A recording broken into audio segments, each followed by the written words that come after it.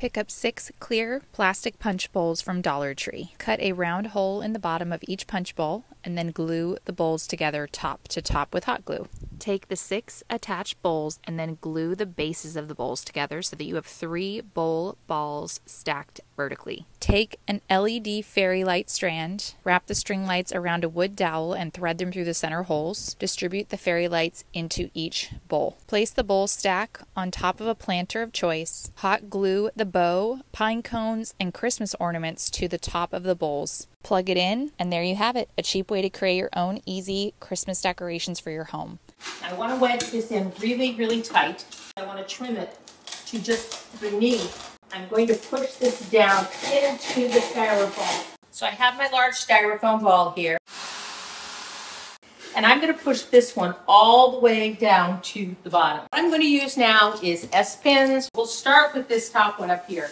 And all I'm going to do is I'm going to take those green pins and I'm going to secure this. I'm going to unwrap this and I am going to start with this down in the bottom of my pot. I'm going to go ahead and I've got all kinds of evergreen and Christmas picks and just add those in. And I'm going to fluff it and just add it. And the next thing we're going to do is add our holly just like we did below. I'm going to finish adding all of these berries. I'm just going to add some brown paint to it. And here is our topiary all decked out with a matching wreath by the front door, ready for the holidays. I am going to grab a couple of these pool noodles. I'm going to take some craft paper and I'm going to cut it into strips. Take them and wrinkle them up. Take a pool noodle and I'm going to cut these into some different lengths. And then I'm going to take some Mod Podge. I'm going to take these strips of paper and then just cut.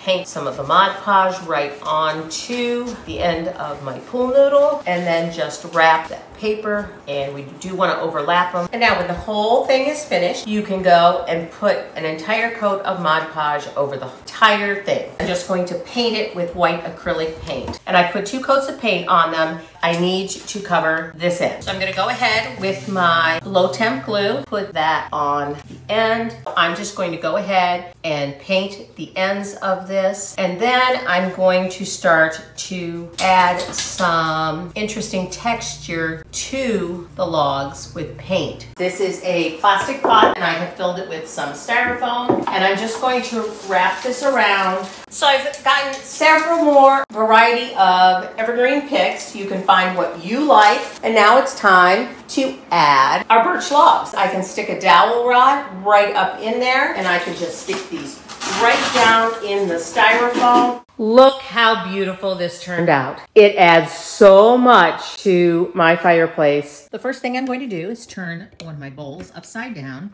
Obviously, we're going to take our tag off, and then I'm going to take my glue gun, just going to gently push with a hot, high temp, old glue gun, and it's going to melt a hole right through our bowl. So what I'm going to do is I am going to make a circle of these holes. When you have your holes all in a circle, you just want to try and melt that part right between them so that it'll pop out a big circle for you. And there we have it. Enough is melted. And again, be careful that you don't crack your bowl. And you've got a good sized hole. And I'm just going to sand off those rough edges. So I have finished with all of my bowls. That's 5 of this one and 4 of this one. I'm going to start with one of these bowls first. So what I'm going to do is I am going to feed these through the hole, but our battery pack is going to go under here, and I'm going to want a couple of lights down inside the base, and then I'm going to bundle this back up again. Now I have my second bunch.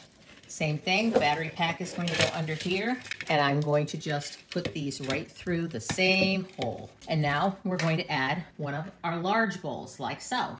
Now, I have this bowl on top of this one. I'm just going to add a bead of the adhesive right around the top here, and then we're just going to secure that bowl right to the bottom bowl. When you're confident that your adhesive is dry and that these are glued together well, so you can pick one up, then we're going to take our second large bowl and we're going to do the same thing. And then I'm going to do the same thing with my second bunch. And I'm going to put a bead of it around here so that I can secure these two bowls to one another. To get my little lights to stay, what I'm going to do is I have this clear waterproof floral tape, and I'm going to tape some of those lights. So I have 2 lights from each of my strands, and I'm just going to put that waterproof clear tape right across there to keep those right up in the top. But I'm going to do the same thing. I'm just going to make sure that that is centered, and we have a little top on our beautiful lighted tower. I'm going to take this plastic tray and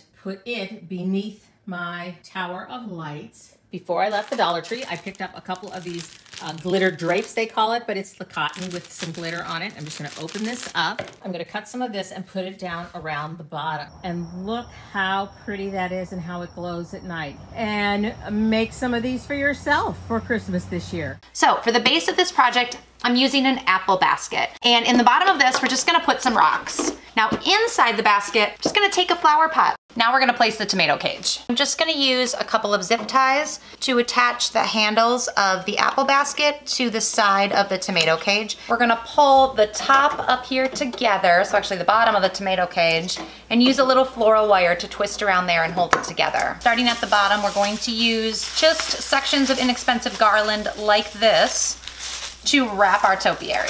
Now we'll come back and kind of fluff all these pieces up to make it look like a nice full topiary. So we're just gonna take a set of white lights and string these around the tree. So I'm going to start with some pieces of this wired silver ribbon. We're gonna take some floral picks and we're just gonna stick these in around the tree.